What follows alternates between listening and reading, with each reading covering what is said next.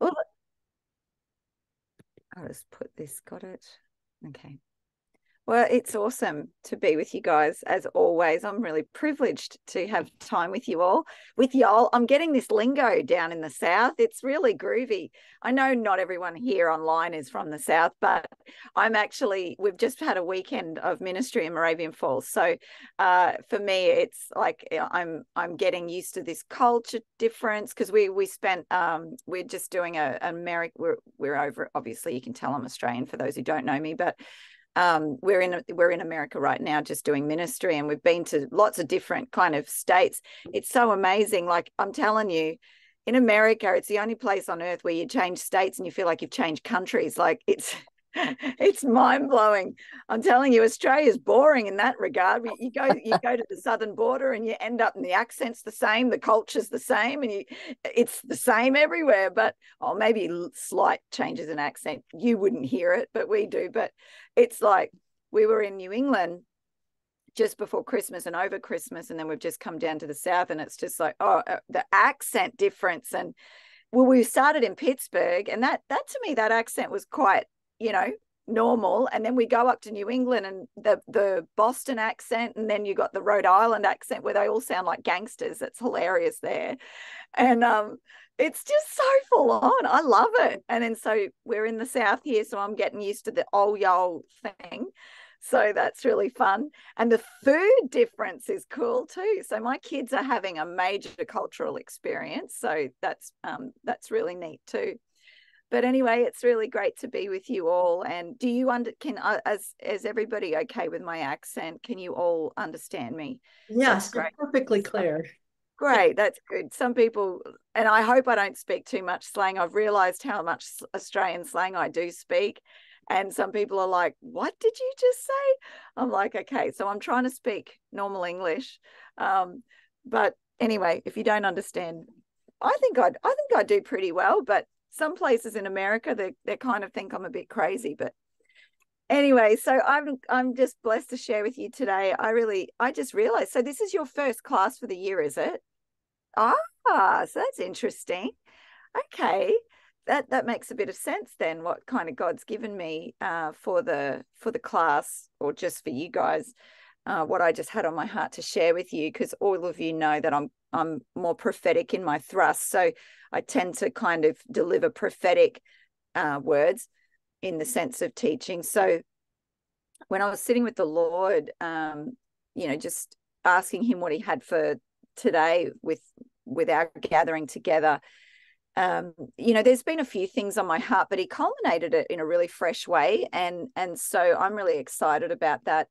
I'm sure a lot of you, maybe not, but I'm sure some of you may have heard, in the prophetic conversation at the moment regarding 2024, and some have been speaking about the relevance of Psalm 24. I don't know if any of you have tuned into that, but for me, Psalm 24 has been on my grid for probably 10 years. And I even wrote a book, The Avenger, and it's all around Psalm 24. So I was really, excited to hear that.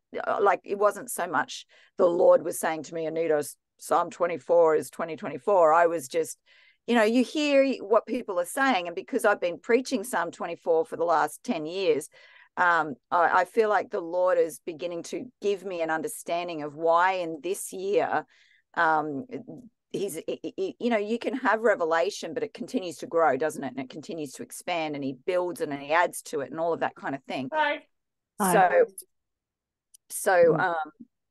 yeah. So anyway, so I'm going to share with you, as I always do, just a few things on my heart regarding kind of what he's sharing.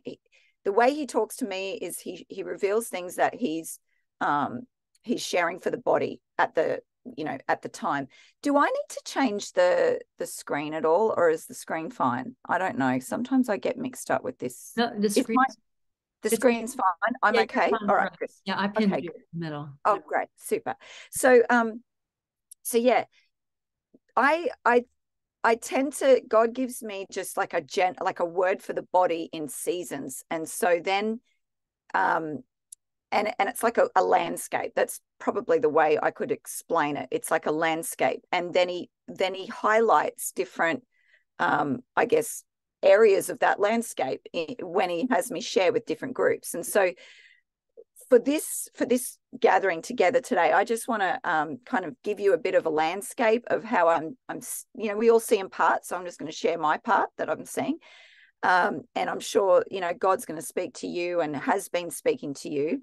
And I just pray that the Lord will give you some gems today. So I really believe, this is what the Lord's been showing me, I really believe that the body of Christ in this season is in a sifting season. The Lord has spoken to me that we're at the threshing floor. And I had a dream about a year ago in January 2023. And the Lord showed me, in the dream, there was this lady singing a song, and the Lord said in the dream, this song is the word of the Lord. And she was singing this. She said, "Beat us, Lord, from what we know." I know that sounds strange in a song, but that was the song. And I instantly knew it was the threshing of where the wheat is beaten on the threshing floors to separate that chaff so it can go into the fire, and the wheat then can go to another level and actually be useful for what its purpose. And I believe that's we can see that in many dimensions, but we could say that that's another level up. And I feel like the body of Christ are going into a level up, but in this level up, it's a new thing. God's doing a new thing, and the old thing has to be kind of separated, in the sense that sometimes, you look at the wilderness journey of the Israelites, and they went from the wilderness faith to a possessing faith. There was it wasn't that the wilderness, the way that they were led in the wilderness was wrong or anything like that. It was just the season of how God was working with them.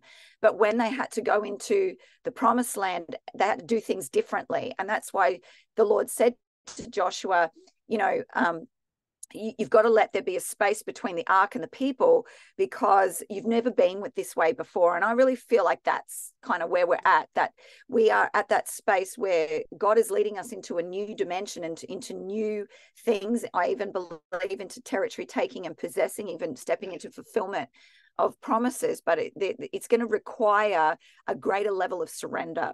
And in that surrender is the threshing. It's the separating of what we know. It's the separating of the things and the ways that we've done things in the past, and even the way we've moved with God. And the Lord is actually bringing us down to the threshing floor to that. When you think of wheat, when wheat is growing, chaff's different to tares. Okay, we know that. So let's talk about chaff. Chaff protects the wheat as the wheat grows into maturity, but then the chaff is not useful anymore, and it has to be separated from the wheat so that the wheat can go on and to do the fulfillment of the purpose it was created to do. And that's ground into grain and flour and be made as bread, whatever the process is. So the way that I guess the wilderness, in the sense, or the preparation process, or the seasons of God, even people that he can have alongside us and walk with us or mentor us, or they can all become chaff, because we have to grow up. We have to come out from under some sort of old patterns or old ways, and not that some of them may be kind of not that great, but some of them were ordained by God in that season. So chaff can be a good thing that God's done in the past, or it can be a limiting thing that needs to just be removed from you. And I believe it's a twofold thing. It can even be enemies that the Lord is wanting to deliver us from in this season, so that we can enter into a greater portion of freedom and overcoming. So that's kind of a background of what I feel like, where we're at in the terms of what God's been speaking to me about. And so with this threshing, there is a shaking. And so, I don't know if many of you have heard that, but the Lord is just in 2020, it would have been it was 2/2/2020, 2nd of February 2020. This was like, I think a week after COVID may have been kind of even realized. So COVID was not on my mind. I thought, when I heard COVID come on the news, I thought it was going to be another swine flu and over, and whatever.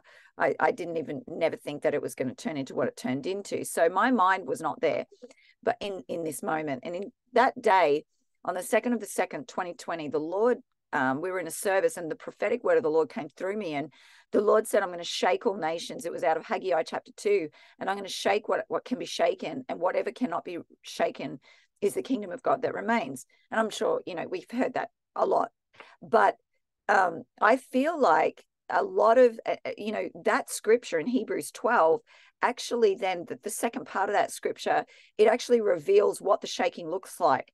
And he says, because I'm an all-consuming fire. And so the shaking of the seasons of shaking are actually the firing of the Lord to purify his people from the things that can be shaken. So those things that can be shaken in our life are impurities. And so the fire comes to purify out of our life the things that we trust in or we rely on, or that are our own reasoning or ourself. We can rely on our own wisdom and understanding. We can rely on people. We can rely on whatever it is, our own intellect. We can rely on our own resources, whatever. But the Lord never wants, it's okay to have those things, but the Lord doesn't want our trust there. Obviously, I know this is elementary, but so this is the processes of God, and why the Lord, it brings us to the threshing floor and shakes what can be shaken, because those things creates a mixture. If it remains, it becomes mixture, and our faith is mixed, and therefore we become something that's called double-minded. So I'm just giving you the trajectory of where I'm going here, and I'm going to unpack Psalm 24 with you for a little bit, and kind of give you put flesh and bones to kind of what I'm saying here. So this shaking, I believe in 2024 is on a level that we've not yet entered into, and it's not to create fear, and it's not to say doom gloom, but the reality is we are coming into a season of battle, and this Psalm 24 speaks all about the mighty man of war. It speaks all about this Lord of hosts who leads us into battle. And so I begin to understand, okay, Lord, I see the picture here of this Psalm 24 aligning with 2024, in the sense that God, we are entering a season of shaking, that God is going to shake the nations. That's what he says in Haggai. And he says, and the wealth will be transferred into the house of God. It says that in Haggai. And so there's going to be a whole lot of things that are going to go down. And to be honest, I really don't believe anyone's got a handle on it. I think we partly see, and God's given us a bit of heads up. But as I said before, the ark has to go before, because we've not been this way before. So the ark for me is the word of God, in the presence of God. It's our intimacy. It's our walk with the Lord. We are now the temples, obviously. So the Lord has to lead us and guide us. We can't, as I said, we can't go the way that we used to. And so if we're not threshed, we will go the way that we're used to, and we will miss it in this new hour, and we won't level up and rise to this new occasion of being victorious in this battle, because that when they went into the promised land, they had to fight for what was theirs. And the Lord gave me a word in 2020. When was it? 2022. It's Passover 2022. And I always take notice of the words that the Lord gives me at Passover. For some reason, it ends up culminating with Rosh Hashanah. I don't know how that works, but it just does. And I got this word on Passover, and the Lord said, I came to recover all. And I said, that was a new word, Lord, recover. I thought you meant, you always say redeem when you're talking regarding Passover. And he's like, no, I'm talking about recovering. I came not only to redeem, but I came that you may recover all. And then I was led to the story of David at Ziklag, where he asked the Lord, shall I go up? And all of his, his wives, his children, all of his mighty men's wives and children were stolen, and they were led into captivity. All of his goods, everything was gone. And he asked the Lord, shall we go up? And the Lord said, you shall go up and you shall recover all. And so he was able then to go in and retrieve his loved ones and all of their loved ones. And obviously that was a victory. But the Lord was showing me, then I began to hear people like notable prophetic voices like Chuck Pierce began to say that the last Hebraic year, 5783, was all about divine recovery and all of this. So you cannot, I guess you can't speak of recovering without speaking of war.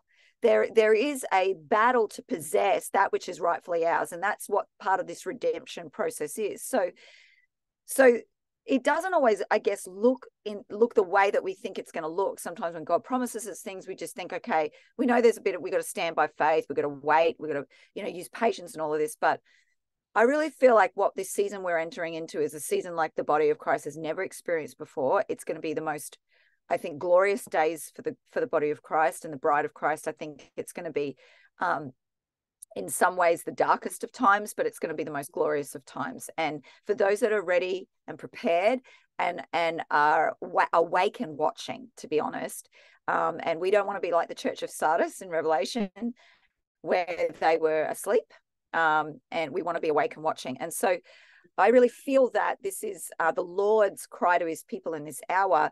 Psalm 24, and as we unpack it, is actually the invitation of the blueprint of God, how to ride with the Lord of hosts and how to partner with this man in battle, this mighty man of war, as he is called, and into victory. Because whether we like it or not, there is a war that's raging, and it's for the nations of the earth, and it's for souls, and it's for and so we cannot escape battle as Christians. We hear we are the army of the Lord.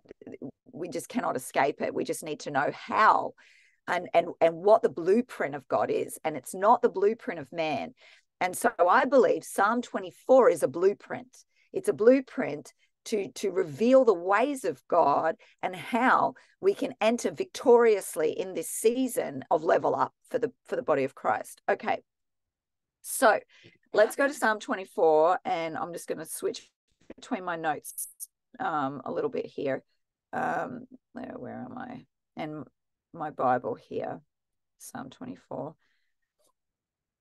Okay, so I know you probably all know it off by heart, but we're just going to go through it a little bit. And I just want to show you what I feel like the Lord, how it's a blueprint. We can just summarize it, but how it looks like a blueprint. So he goes, the earth is the Lord and the fullness of it, the world, they who dwell in it. So, he begins talking about the earth. He's talking about the nations. He's talking about it being his. Okay, so I always look, this is a doctorate class. We always look at context. We always look at the train of thought. We always look at the line of thought and the beginning of how the Lord begins this passage. So the earth is the Lord's and the fullness of it, the world, they who dwell in it. So the souls of men. And so we know that the ending of this passage is about the man of war that needs to come in. So you think, okay, he starts off with the earth is the Lord's, and then he talks about the King of Glory coming in. So to me, when I look at this, I look at the earth is the Lord's, and I'm going to fight for it. That's how I see it. I'm going to come in, I'm going to fight for it. And so then he goes, for he has founded it upon the seas and established it upon the currents and the rivers. Who shall go up to the mountain of the Lord? So now he starts changing the topic a little bit. And he says, who shall go up into the mountain of the Lord? Who shall stand in his holy place? And we know metaphorically, the mountain of the Lord and the holy place is the presence of God. It is the very presence of God where, Moses was in the mountain of the Lord. It talks about intimacy. That's what this language is speaking of, intimacy. Who shall come into the presence of God? Who shall come into intimacy with him? So he's talking about the earth, the people of the earth, and now he begins to speak the blueprint. He who has clean hands and a pure heart, who has not lifted himself up to falsehood or to what is false, nor sworn deceitfully.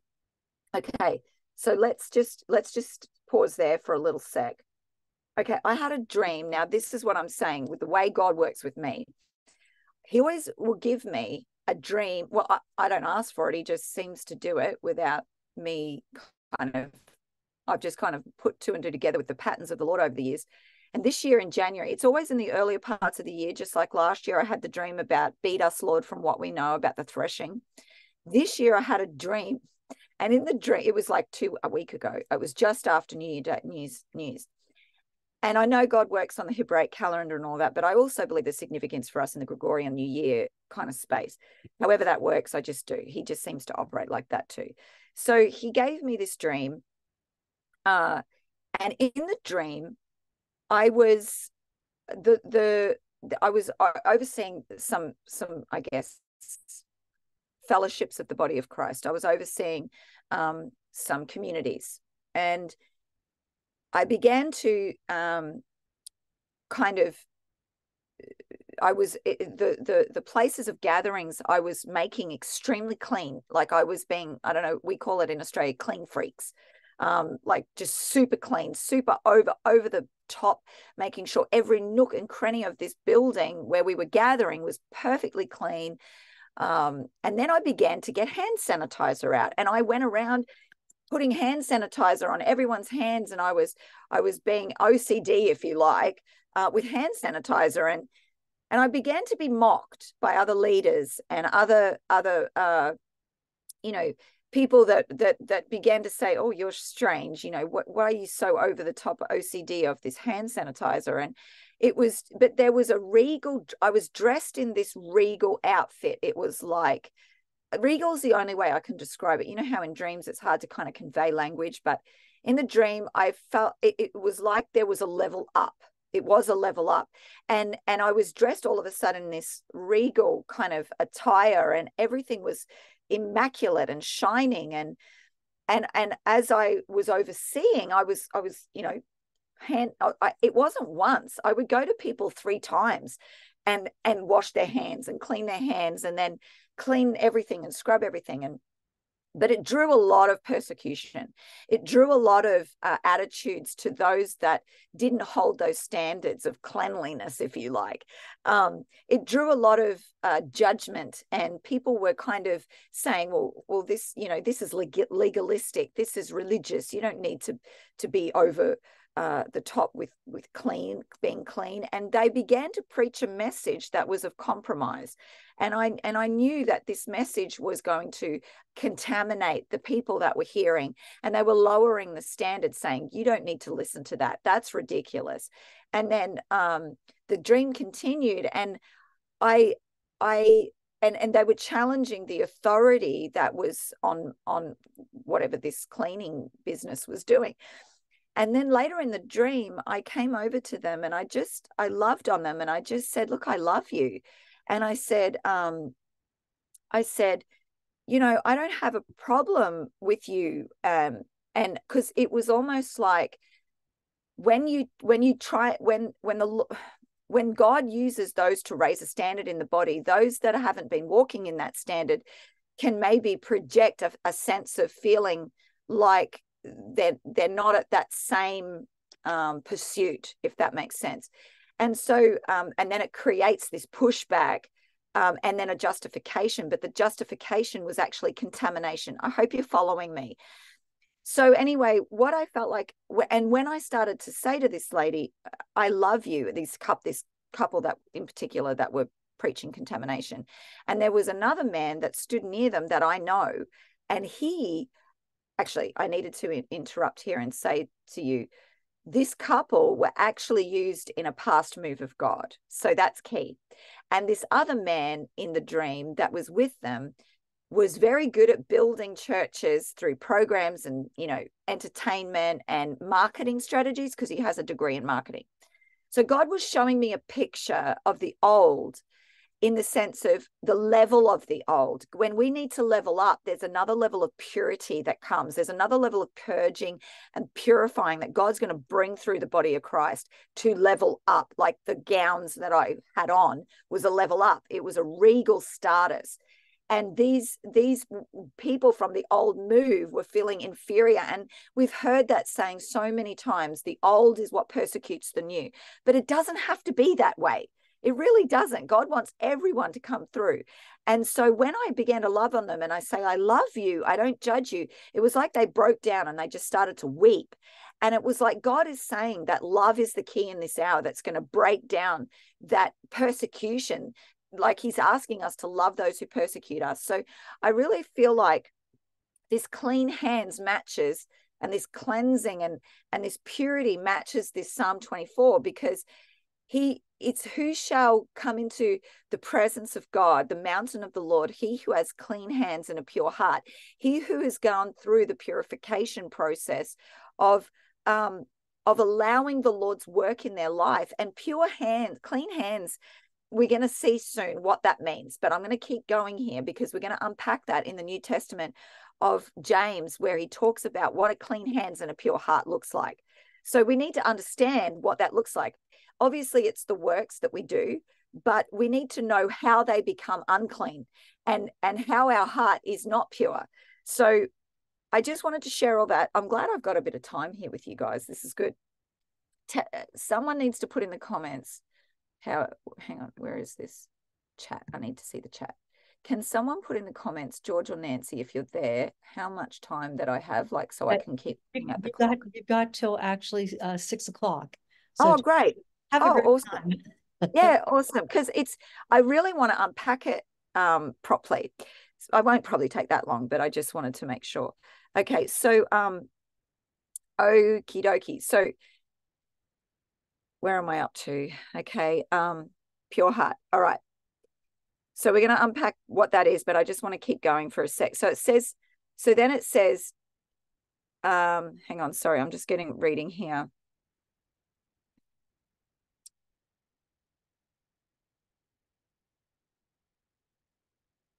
Okay, I'm going to go back to the scripture because I've lost my place. So who has not lifted himself up to falsehood or to what is false, nor sworn deceitfully. So actually, in the Hebrew, which I thought was really cool, falsehood, in the Amplified, it says falsehood, but in other translations, it says idols, okay? But falsehood is idolatry, because falsehood is vanity. That's what it actually means in the Hebrew. Vanity, use, and that which is useless and worthless. So in other words, a counterfeit version. So we know idols are a counterfeit version of our worship. And so the Lord is saying that he who has clean hands and a pure heart and who's not lifted, now we see the language here, lifted themselves up to that which is counterfeit, to that which is a counterfeit expression of my presence, that have not gone and sought after fulfillment outside of my presence or outside of intimacy with me. Those who have not lifted themselves up, who've given themselves, who've stood up for or have come into agreement with that which is fake, that which isn't real, and that's religion as well. It's not just the world, it's religion as well. That which is counterfeit to him, dead works of religion, doing things in our own strength, programs, all of that kind of stuff, and the list goes on and on and on. But that has not lifted himself up to falsehood, and this is a generation of Jacob. So now he's saying, now he's going to say, he's now explaining what kind of a people are going to open the gates for the King of Glory. So this is it's a generation of people, of Jacob, of those who seek him and seek his face. This is the blueprint. Who seek him, and it means to inquire of and to require of him with necessity. It means we know that we cannot do this without him. Life, daily, even our walk with God, it has to be done in sync, in the intimate, everything has to come from the intimate chambers of intimacy. We are led now by the Spirit of God. We are moving from the birthing place of, because you know what it says? It says here in 1 John, it says that whatever is born of God overcomes the world, even our faith. So we cannot overcome without it being first born of God. And things aren't born of God unless it's born from intimacy. You have to first conceive something to give birth to it. And conceiving is through intimacy. So anything born of God has to begin with intimacy. And then whatever is born of God out of the intimate place overcomes the world. Now we are able to be victorious in battle and in possessing and taking nations. And so no matter what is flying around us, the intimate place is the place. So it says this is a generation of Jacob. Now for me, Jacob, when the Lord speaks of Jacob and not Israel, I look at a person who fought. I look at a person, Jacob wrestled into intimacy. Jacob, I feel like that story where he actually met the angel of the Lord. before that, we know Esau was coming up. Well, we don't really know. Jacob thought Esau was coming after him. He was freaking out, thinking that Esau's going to, have his vengeance on him. And so he went into a wrestle, because Esau, we know, represents the flesh. And Jacob was given the blessing, but he had to wrestle into the blessing. And so this is what he's speaking of here, are people who are going to fight for the blessing. And he wrestled, and he actually put to death his carnal nature, Jacob, that day, by wrestling for the blessing. So when we it's like put ourselves on the altar of God, we enter and we put ourselves on the altar of Romans 12, verse 1 and 2. It says actually there that it's a living sacrifice that's holy and pleasable unto God. And it's our acceptable and most intelligent worship. That's what it says in the Amplified Classic Version. So, and it's a reasonable offering. So, sometimes we think what God requires of us is unreasonable. I don't know about you, but sometimes I've thought some things he's required of me is unreasonable. But it's reasonable. It's our reasonable offering, is our life.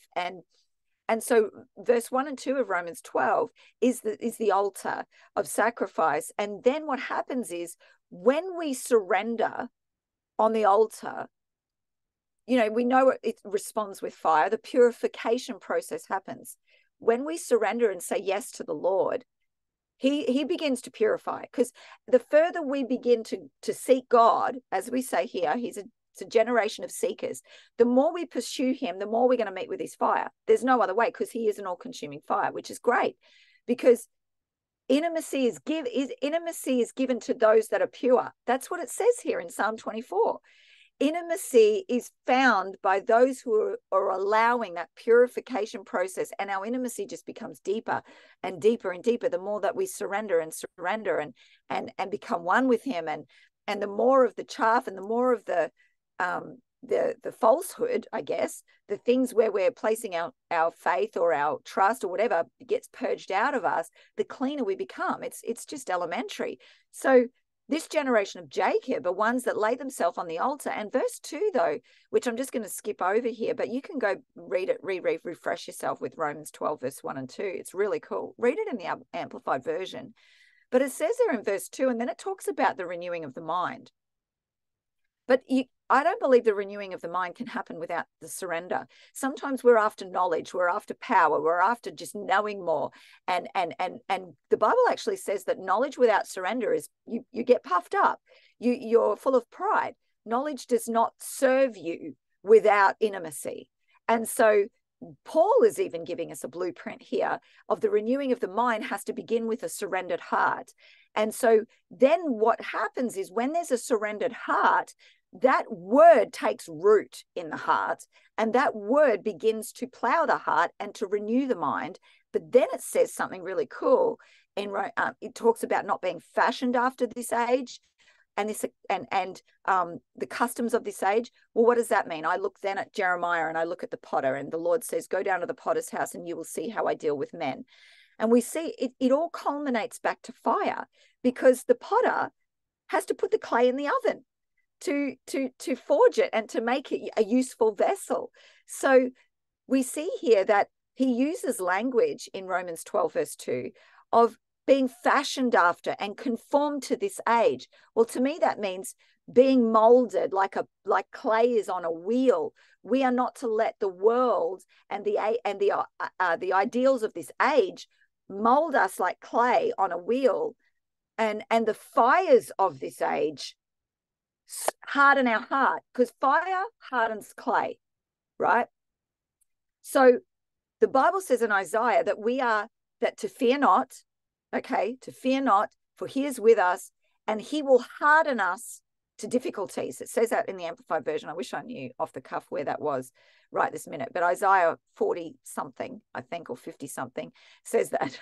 Sorry for it's just coming off the top of my head, but it used to be one of my favorite ones, because the Lord always used to speak to that to me, when we go through trial, and he's like, Anita, I'm hardening you. These trials are my fire, but I'm hardening you to difficulties. If you can handle my fire, the fire of this world and this age, is nothing compared to my fire, because it's 7 times hotter. My fire is a purifying fire. It's a refiner's fire. It's a purge, and it's an empowering fire that we saw with the baptism of fire on the day of Acts. So his fire is hotter than the fire of the trials and the circumstances and things that the devil can throw at us. And that's why it's so imperative that we do lay ourselves on the altar, so that we are acquainted with his fire and with who he is, because he is an all-consuming fire. So we are acquainted with him, and then we are unmoved and unshaken, and we are forged and we are hardened in his fire as clay to the enemy. But what happens is when we're fashioned and we're clay on the wheel of the world, and we're being molded and moved and fashioned and formed and then fired by the trials of this age, and we don't rely on God, and we don't run to God, and we don't get our mind renewed by God, but we actually, get affected by the fire of this age, it hardens us to God. And so this whole process is what undoes all of those things. So then it says something really interesting in Romans chapter 12, verse 2. It says this, it says, and then you will discern and find out for yourself. This is Anita's paraphrase, but if you look at the Amplified, the will of God for you. So then we are able to discern where God is leading us and where he's not leading us. Thank you, Nancy. Isaiah 41:10. Where he is leading us and where he is not leading us. But when there's mixture, we can't discern anything. And we're led astray by our emotions. We're led astray by fear. We're led astray by trauma that's residing in the heart. We're led astray by wounds. We're led astray by our own fleshly desires. We're led astray by all sorts of stuff. And so then when shaking comes, we can't discern and we don't know how to deal with it. So this is the blueprint of God, how he says it's a generation of seekers. Now, I know that's a lot taken from Jacob, but that's what Jacob actually did with the wrestle. It was he overcame the flesh, which was Esau's pursuit of Jacob against the blessing. He said, I'm not letting go until you bless me. So I know that I can't deal with Esau tomorrow, God, without your favor and your anointing and your blessing on me. Because he knows that when God's blessing and favor is upon Jacob, that cannot be revoked by anything. So he had to wrestle through that, and that's why the Lord said, today your name is changed from deceiver, which is man of the flesh, really workers of the flesh. Jacob was a deceiver. He did it in his own strength. He tried to gain what the blessing of the Lord, as we know, in his own strength. And sometimes we do that. We try and fulfill the word of God on our life in our own strength. But the wrestle has to engage. The fire has to come and purify our motives and our heart and why we do what we do.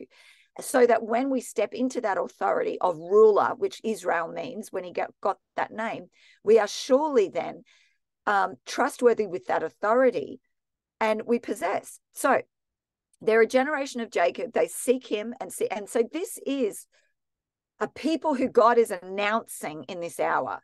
He is announcing a generation who seek him, who are sold out, who know that they need him with requirement of necessity, who want to actually know him, like Paul said, which is the true prize, and not to know about him for selfish purposes and for knowledge to puffeth up.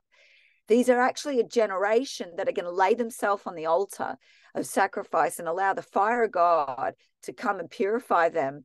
And they're going to know him intimately. And the Bible says those who know their God will do mighty exploits. So they're a generation that not only seek him, but they're a generation that are going to walk in victory because of the position of the heart. So then, and he talks about seeking his face because, well, that's his presence. We know that in the Hebrew. Seeking his face means to seek his presence. So that this is a generation that will receive blessing from the Lord. I actually skipped verse 5. Sorry about that. And righteousness from the God of his salvation. This is a generation of those who seek him, who inquire of him, and who seek his face, O Jacob. So it's like this generation of Jacob are pursuers of his presence. And this really matches in with Amos 9:11, the restoration of the tabernacle of David, because a Davidic house is a presence-centered house. And so if we are to be one with the rule of Messiah, whose government was established upon David's throne, then we have to be presence intimacy people. And so it all just comes back, back to the same blueprint, which is intimacy, knowing God, lovers of God, and allowing the fire of God to purify the heart. So then it goes on. Now, remember, it said, who has not lifted himself up to idols? In verse 7, it says, now lift up your heads, O ye gates. So he's talking about the correct lifting up. We've got to lift up our heads, O ye gates, and be lifted up, ye age-abiding doors, that the King of glory now may come in. Like, we are the gates. Out of our belly, we are the gates of heaven on this earth. He said, out of your belly is going to flow rivers of living water. The Lord is not going to, I'm not talking about the second coming here. I'm talking about waging war in the earth for the nations of the earth, right? He's not going to come and wave a magic wand, as we know, and it's just going to poof things. He actually comes out of vessels that are purified and prepared. That's why John the Baptist said, I come to prepare the way of the Lord, that the glory of the Lord may be revealed in the earth. Wow. It's going to be revealed through the sons and daughters of God. And so those gates are they're going to be, because if you don't know intimacy, you're not going to know how to open your gate. And so the gates are knowing the presence of God and to release the rivers of God, which is kingdom. And so, because the kingdom of God's within us, we know that. That's where the kingdom is. So there's a lifting up. We have to lift ourselves up to him and open up our gates and be lifted up, you age-abiding doors. I really believe that means lifting up Jesus, who is the age-abiding door, and all men will be drawn unto him. Instead of lifting up all these other things that have gone in the past seasons and past decades of lifting up organizations and lifting up, our agendas and our assignments and missions and all of this kind of thing. But if we lift Jesus up simply, all men will be drawn unto him. And this is how God possesses nations. This is the blueprint to possess nations. And so he says here, then he begins to say the King of glory may come in. So he's starting to begin to reveal now how we're going to take nations, because we need a manifestation of his face in a certain way. And it's only born from that space of fire. So then he goes, who is this King of glory? The Lord strong and mighty, the Lord mighty in battle. So we see that there's going to be a battle. Why would he announce himself as the Lord mighty in battle if there's no battle? So we know that he's going to come as the Lord of hosts. He said, he says it again, lift up your heads, O ye gates, lift them up, you age-abiding doors, that the King of glory may come in. Who then is this King of glory? The Lord of hosts. So he's the captain, he's the boss, he's the King of glory, Salah. Pause and think about that. So in the Amplified version, it says that. So we see that we're entering a battle. We see that the King of glory, when he is the captain of the host, when he is at the command and he is in charge, he never leads us into a battle that we won't win. If we are one with him and he is one with us, and we ride with the King of glory, we're the ones lifting open the gates that he may come in, then the King of glory will lead us into battle. And I've had Revelation 19 on my heart, on my grid since November. And the Lord's been speaking to me about Revelation 19 and how he will judge the harlot, the harlot, meaning the fake. I really believe that means the fake and the counterfeit. And he's going to expose the counterfeit. And it says that the smoke of that comes up to the Lord. Well, he's going to deal with it with fire. And the thing is, though, he then talks about the bride, of how he clothes the saints with the white linen, which is the righteous acts of the saints. And so now we're starting to see a picture here of the white linen being the righteous acts of the saints. So let's go back and talk about hands, which are actions, which is works, which is what we do. Our works are not to be from any other place other than faith.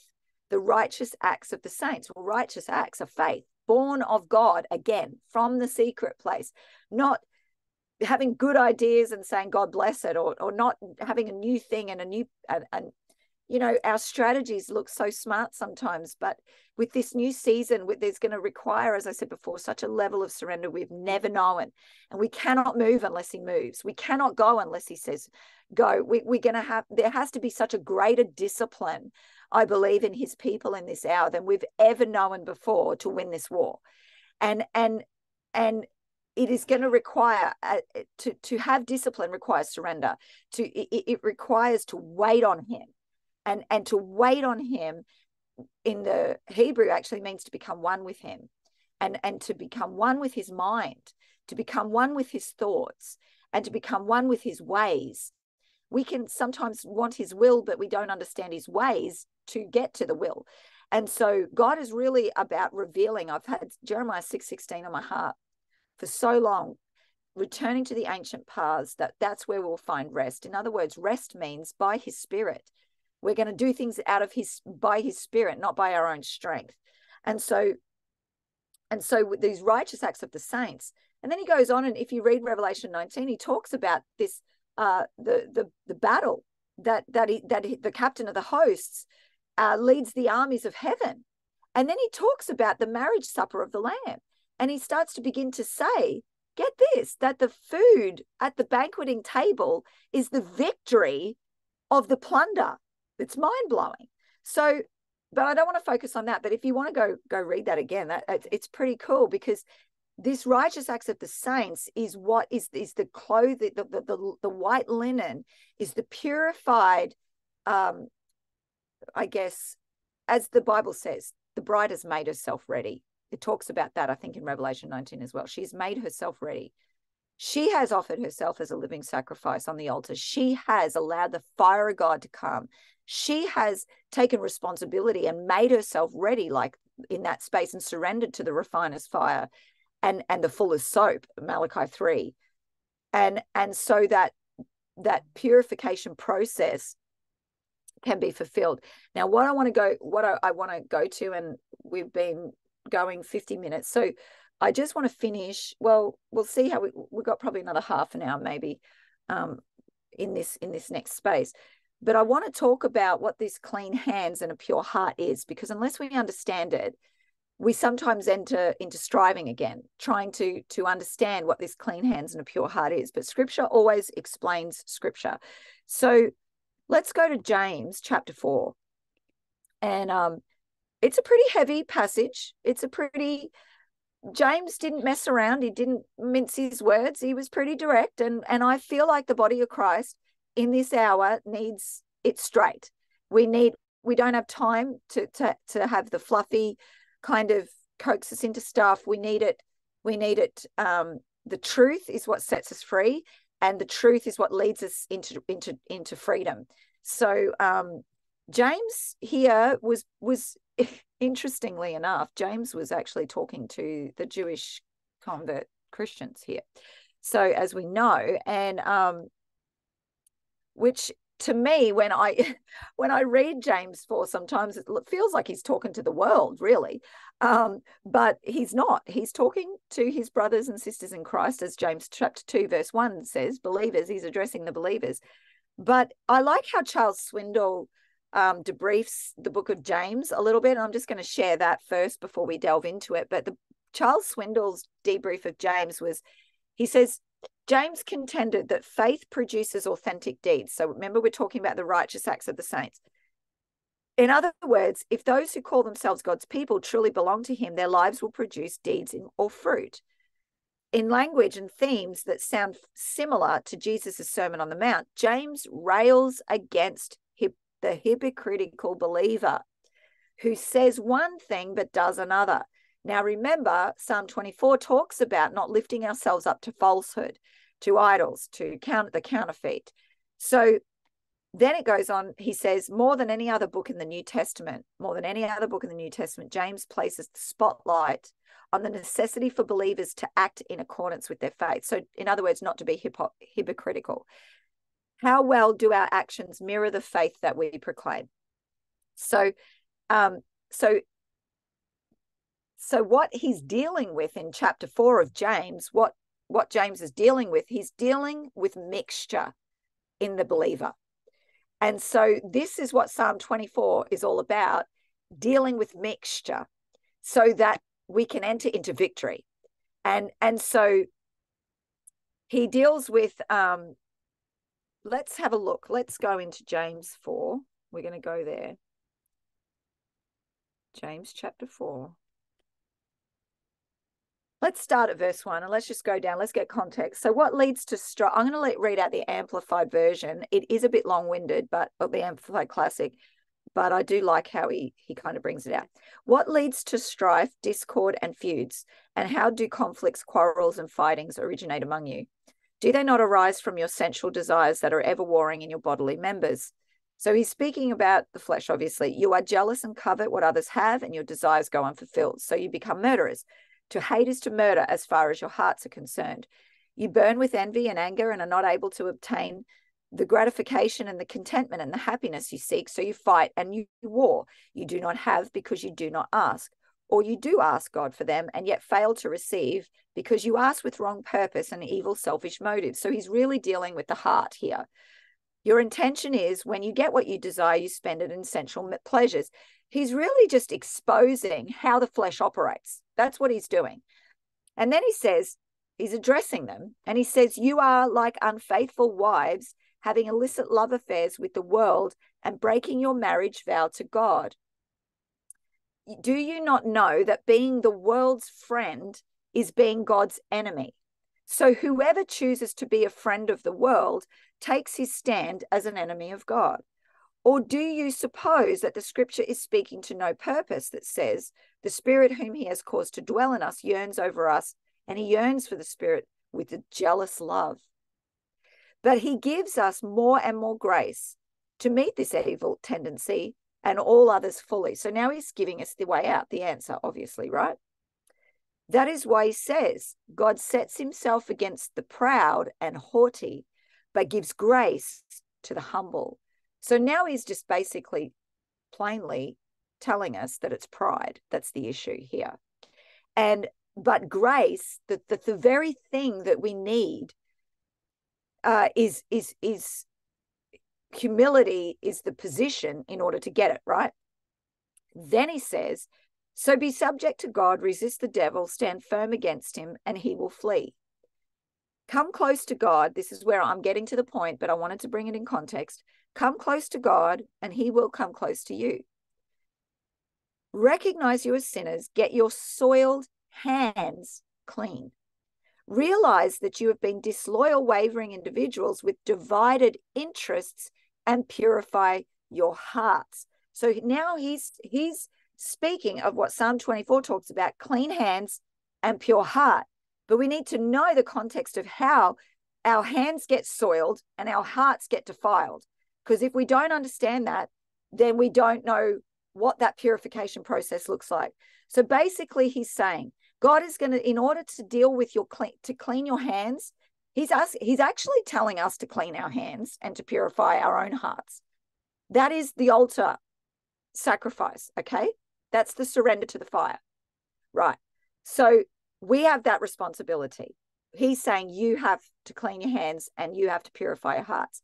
Now, what it is before that, he was actually, let me just go down here. He was actually talking about becoming a friend to the world. And he's talking about where, clean your hands, you sinners. That's what he said to them. In other words, you're missing the mark. You're not walking in faith, because sin means to miss the mark. And faith means to hit the target. So you're not walking in faith. Your actions, your deeds are not being born from a place of faith, from intimacy. And faith can only be born in intimacy. But your actions are coming from a fleshly space. And so you need to clean this, because before that, he talks about the ways of the world, and he's talking about being a friend of the world. Well, what that actually means is to be harmonious, so to be in agreement with. So God wants to break us. Repentance means to break agreement and to change our mind. So God wants us to untether ourselves from agreement and being harmonious with the ideals of this age, with the wisdom of this age, with the way that the world does things, with the ways of the flesh, right? With being driven by the flesh, with the fruits of the flesh. And this is what he who has clean hands and a pure heart's about. So it's the ways of God will always lead us to deal with the flesh. all of these sensual things that James was talking about, the war that's going on, the jealousy, the contention, the coveting, the strife between one another, the asking but not receiving, because the motive and the heart's wrong. So all of this stuff, but he gives us answers the whole way through. And he says, stop putting your hand to things that are not born of faith. Stop. Well, why we put our hands to things that aren't born of faith because they're coming from a wrong motive.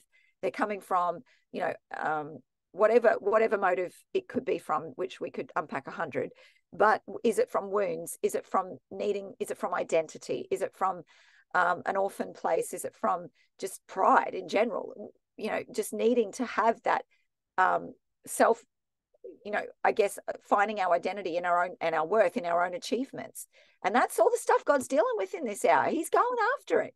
And we might think we're all holier than thou. We've been Christians 100 years, and we've been around the block 100 years, and we've been in ministry 100 years. But no one's exempt. No one's exempt from this process. He's bringing the body of Christ as one into this space of purification, because he's wanting to level us all up into a space of victory and into a space where the King of Glory is at our helm. And so we look at that with the hands, and then he says, you purify your hearts of having divided interests. In other words, being double-minded. So it goes back to faith again. It goes back to putting our trust in one thing. On 1 minute, we're going to believe this, and then the next minute, we're going to believe that. Then he says something really horrific, and we could get offended by it. But he says, you have to cleanse yourself from your spiritual adultery. And I had a dream recently, which really kind of put the fear of God in me. And that's another topic. I really believe that through this whole purification process that the Lord is bringing his body through, there is a return of the fear of the Lord like we've never seen, because we're going to need the fear of the Lord. The fear of the Lord is essential for his presence. Like, you don't have his presence without having the fear of the Lord. We saw David mess with that, and it didn't go well for him. We saw David try and return the presence of God, the ark of God, the word and the presence, to Jerusalem on an ark, on a wagon, the ark on a wagon. And we saw how that went for him. So that was a very irreverent, it was lacking the fear of God. And we saw Uzzah, which means the hand of strength, reach out and try and touch God's presence, that which was holy. And he was dead. He was struck dead. And so at the and it was actually at the threshing floor that this striking Uzzah dead happened, because the oxen stumbled at the threshing floor. So we see this presence of God, this pursuit of God's presence, which David had. He was a man after God's own heart. But God dealt with David. God dealt with him and said, at the threshing, what I blinked at before, I'm not going to blink at anymore. And I brought the house of God to the threshing floor. And my ark is not going to go on a wagon. My presence is going to be revered, and it's going to have the rightful awe that it's meant to have. And in that space where awe and fear of God is restored and returned, there we're going to see a victorious, mighty church come forth, because they are going to know, they're going to be reverent of the awe of God and who God is. And in that reverence is actually going to fuel power. That reverence is actually going to fuel the might of God in the earth. It just will. But without that reverence, the might of God is not displayed. That's why the Lord is saying, my blueprint to the might of God, which is the King of Glory coming in, must start with clean hands and pure hearts, because you're not going to get the might of God without it. And so, or the heart even to pursue God's presence. Some people aren't even interested in God's presence. And that's the house of Saul.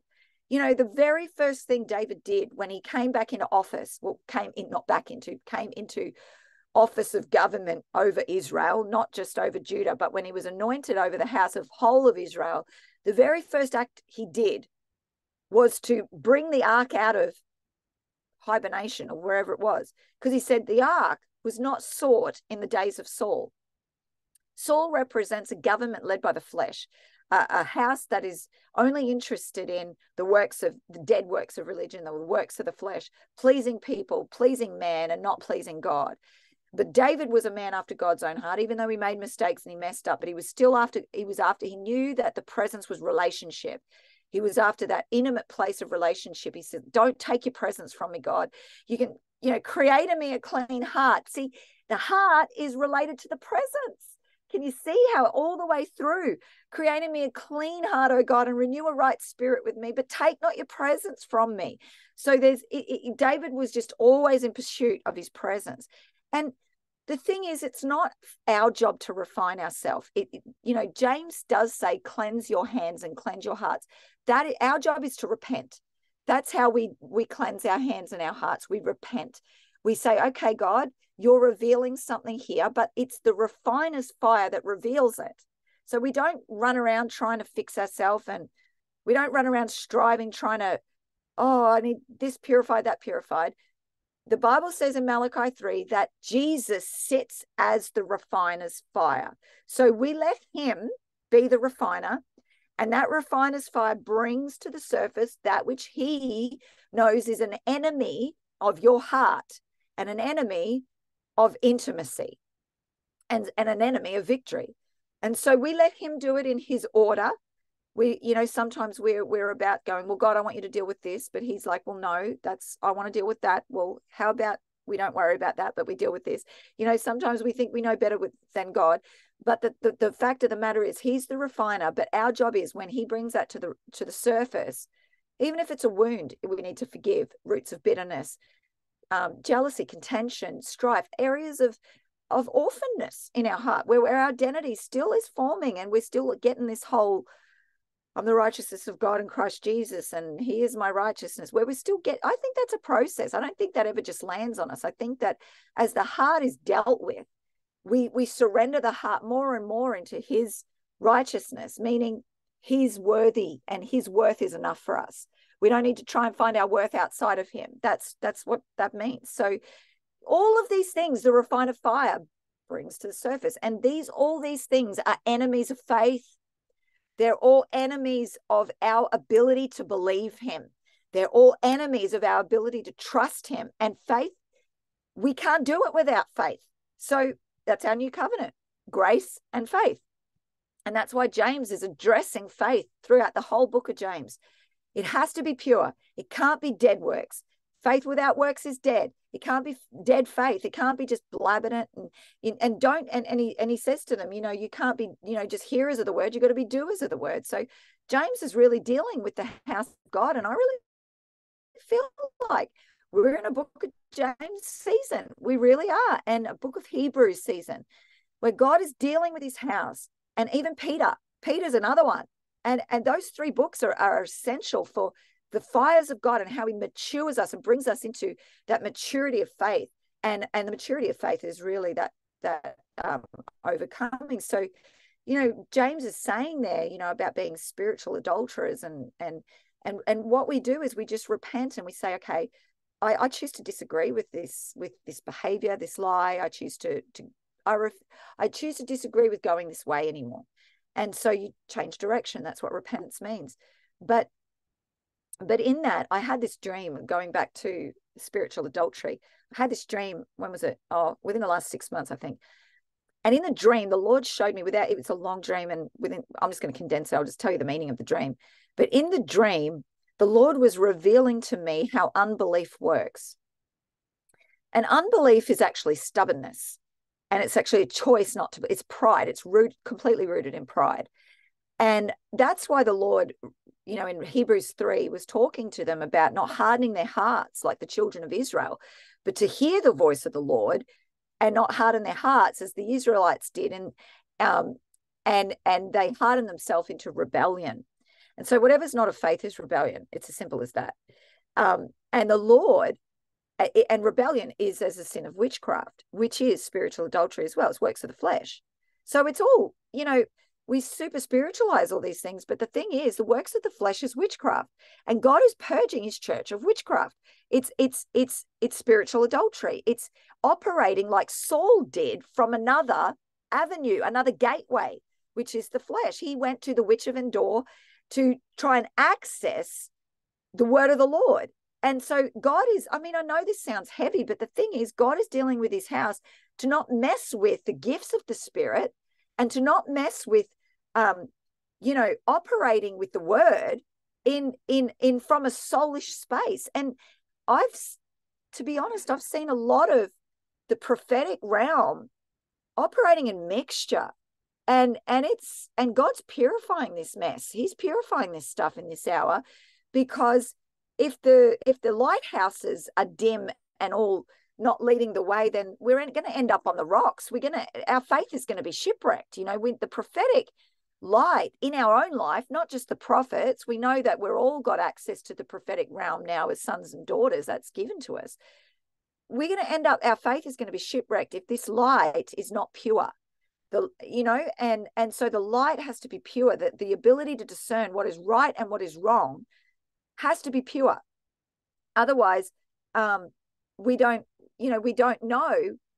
If we're fashioned after the spirit of this age, we're going to listen to a spirit of Antichrist, and we're not going to listen to the true spirit of God. And so James is talking about the spirit of this age. He's talking about the spirit of the world. He's like, your friends of the world don't agree with the doctrines of this age, which is the flesh. And we can have it. It's leaven. We've got it in the church. It's contamination that is acting like it's God, but it's not. It's leaven. And it's hypocrisy, and it's and leaven feeds the flesh. Anything that exalts the flesh is leaven.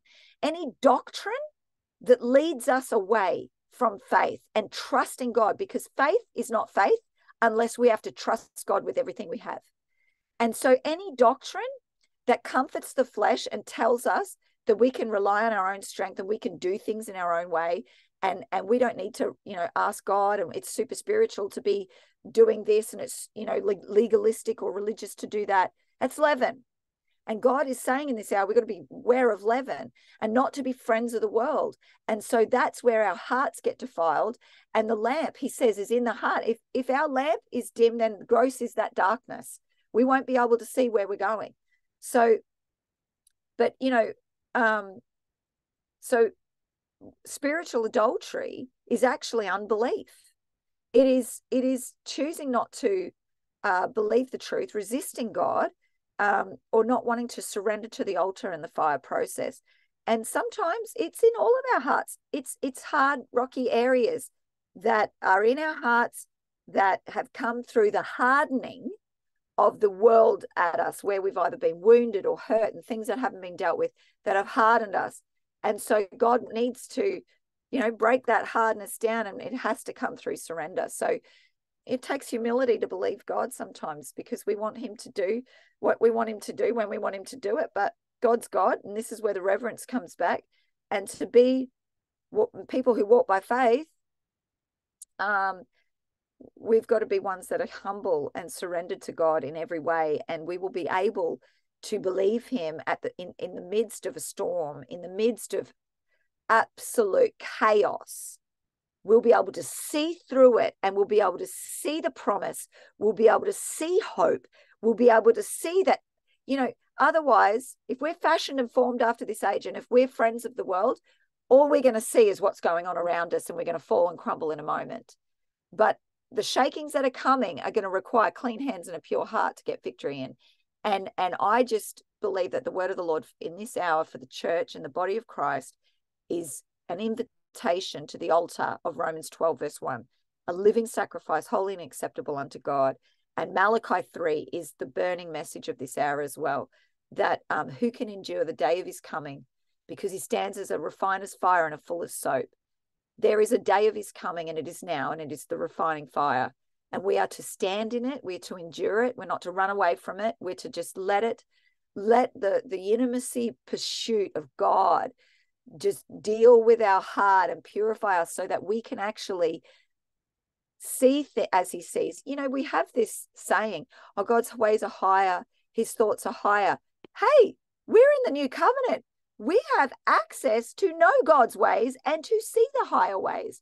But the access point is surrender. And it's the altar, so that it burns up all of the mixture that clouds our vision from seeing the way of God. Because if we're formed after this world, the way of God looks ludicrous and the way of God looks crazy. So we have to be purified from being friends with the world, and we have to break agreements, all agreements of being harmonious with the wisdom of this age. That's what being friends of the world means. We're to break agreement with being harmonious with those things, And then we're going to have eyes to see. Blessed are the pure in heart, for they shall see God. Those Beatitudes, we just go over that one. Blessed are the pure in heart is the word of the Lord for this season, because we need to see where God is. We need to see what God's doing. We need to have eyes of faith and eyes of wisdom to know the ways of God. So blessed, that's why we're blessed. We're blessed with those who have pure hearts, those that have surrendered to the refiner's fire and to this process of cleansing and repentance, of cleansing ourselves from all spiritual adultery, where our hearts have been yoked and trusting other things, little or big. They could be minute, but God's going after our heart, and because he's a jealous lover. So that's what I feel like is on my heart, and I feel like that I've been able to deliver to you today. I feel like, that's it in a nutshell. I hope that I made sense to everybody, but be blessed. That was awesome. That was awesome. I'm sure everybody got a lot out of that. I did. Thank you so much, Anita. And it's funny, I've got to go and deliver a word right after this, and it's so similar to what I'm going to be talking about. I'm thinking I just take you with me. It's the word of the hour, Nancy. That's right. I love it. I love it. And it's a hard word, but it's such a good, powerful word. Let me just open this up for comments and questions. Anybody living in that right now? Anybody you're ministering to? Anything? Any comments? Because I know this is a word to take with you today. Just open it up. Just unmute and just start talking. Comments, questions. Jorge, go ahead. You got something. I know you got something. George, you got something? Thank you so much, Dr. Anita. It was really beautiful and very powerful. And I love how the Lord is speaking. I did a word for this year that's coming out soon that talks about his beautiful tapestry of overlapping confirmations from different prophetic voices in many lands. And I'm just overwhelmed and in awe of the Lord, of how he's speaking. And I put in there Psalm 24, the Amos, and other verses that you quoted. And it's just like, yeah, and that just gives me that proving knowledge. God is real. The Holy Spirit is speaking, and we are hearing, and we just need to rise up with courage and boldness and unabashed faith, knowing that we have access into the very throne room of God because of the blood of Jesus, his death, burial, and resurrection, and that he needs us to step up into our place. And, many have felt that we should be farther along as the body, as the bride, as the remnant of Christ, the ecclesia, farther along than we are, because we need to step up, man up, woman up, to take our place in our supernatural identity. So this is just further confirmation, and you deliver it with such articulation and tying it together in such a... Wait, George, you muted yourself. He got so excited. I got so excited, I said, oh, I'm just silent before the Lord. He's overwhelming. I don't know how that happened. I was with my hands, or I must have done it with my elbow. But that's beautiful, Anita. Thank you so much, and we're looking forward to seeing you Wednesday night at the CMM house here in Fort Mill. So I'll be quiet and let others speak, because I know the Lord is touching everyone. I think Karen's bursting with something, aren't you, Karen?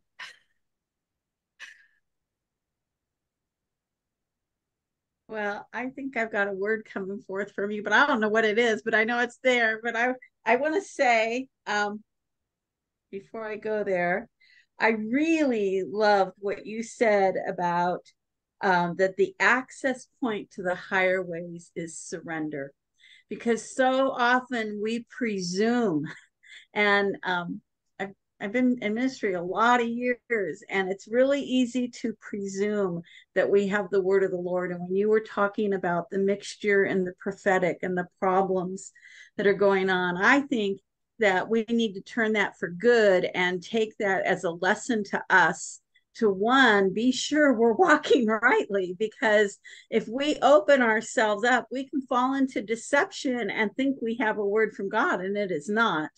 And we need to test, as a body, we need to test the words that are coming out from others. And at the last election season, I think that was a challenge to us to test the words that were coming out, because they were a really big mixture. And we as a body, the Lord wants to mature us in this. He's bringing forth a mature bride.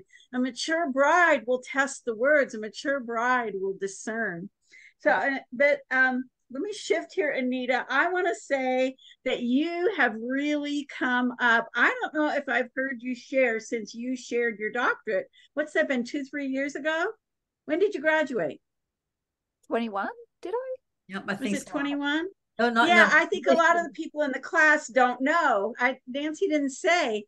And Anita was in our class a few years ago and graduated, and you did really well. She did a really good job. And I remember, and I've heard you speak it a couple of other times, but this is at a higher level.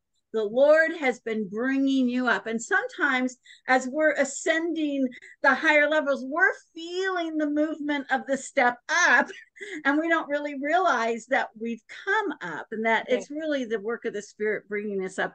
And I'm really seeing that on you. I want to encourage you tremendously. I'm seeing greater depths in the word.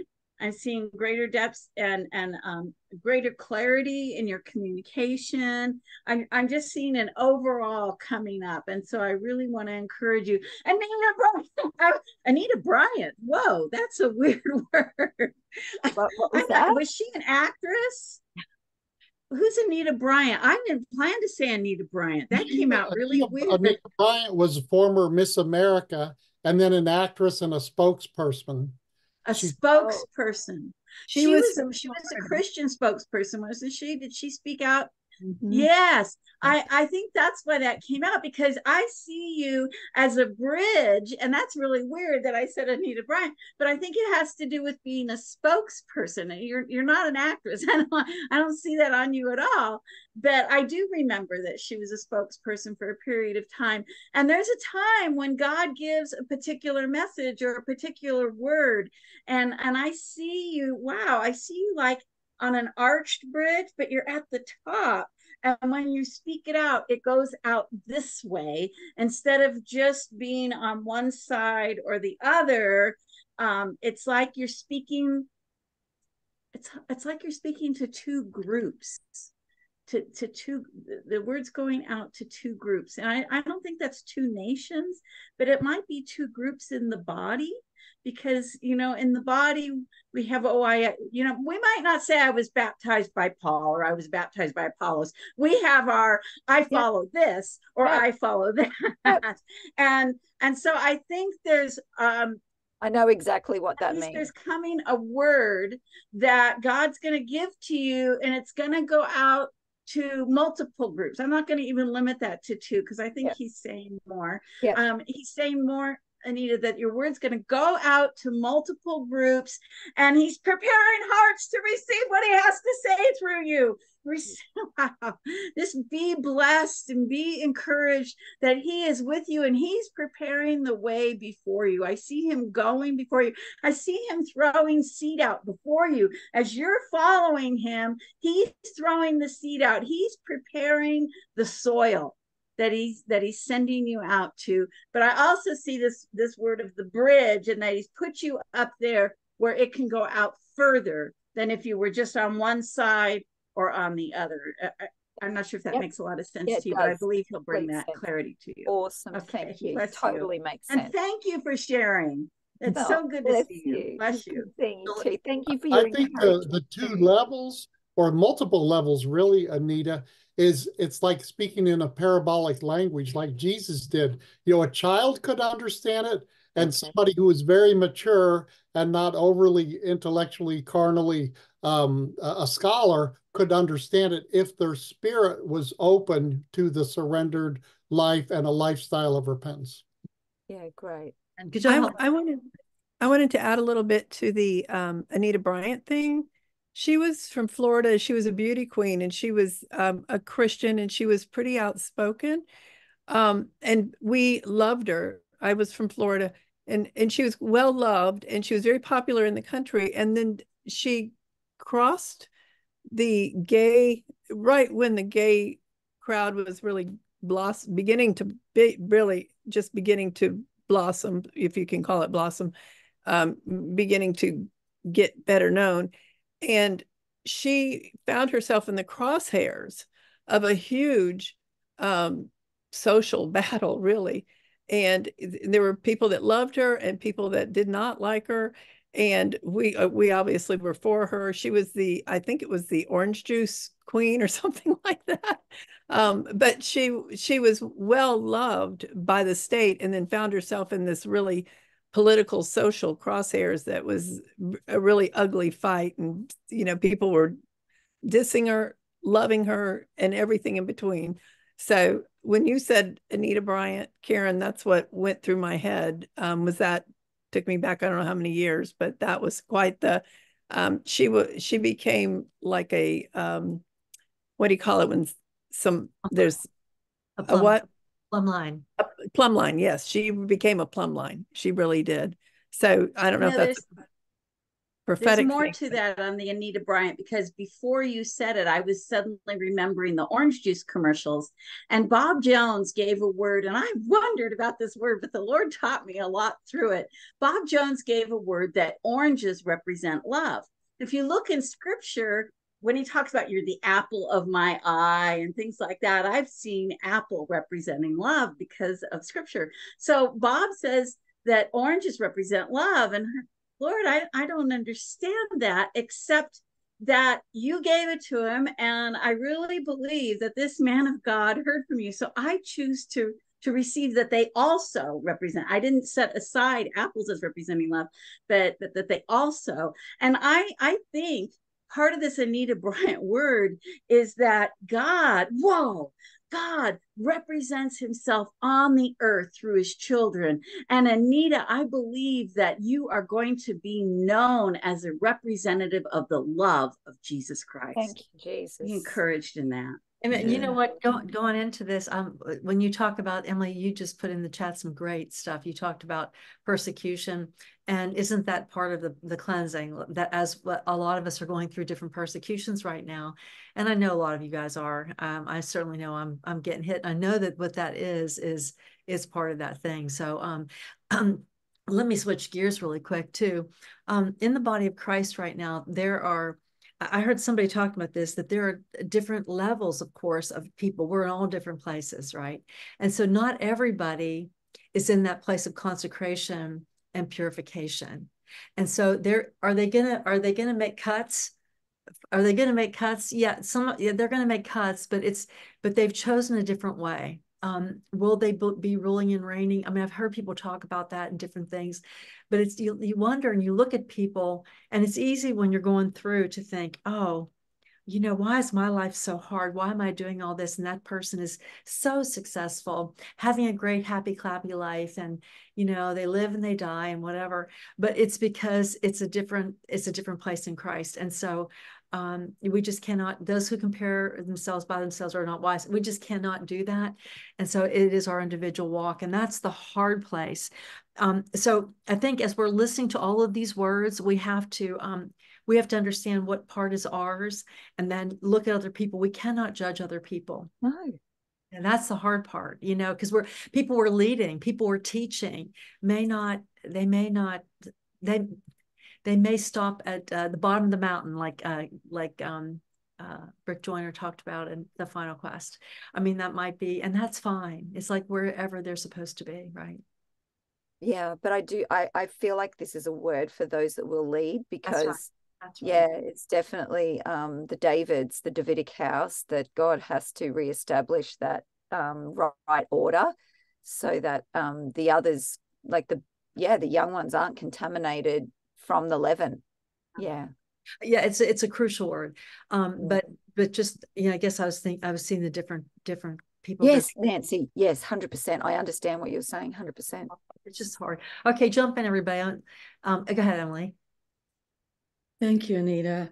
I mean, there's so many things that you said that are in line with a friend of mine. I had a conversation today. One of the things we had discussed was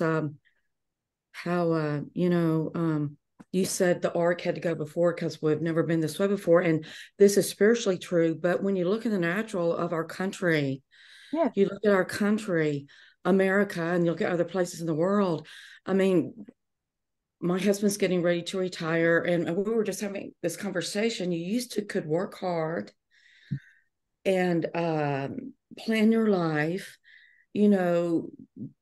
walk with the Lord and do all these things, and all these things underneath you that were built on godly principles within a government were established to where if you planned well and you did well, it was like 1 and 1 is 2. You didn't have the government math to where another $1 trillion in debt in 100 days, so just print more money. I mean, you didn't have all of this crazy math. You didn't have all of these things because and I don't think that's like having a religious spirit. That was just people who knew how to walk in wisdom, build a country a sound way. So talking about the ark going before, we've got to really get back behind that ark and reestablish those places. And in our own individual lives, we have to hear clearly what to do. And about the shaking, we were having this conversation, and she was saying, yes, it's like, oh my gosh, it's like something just happened.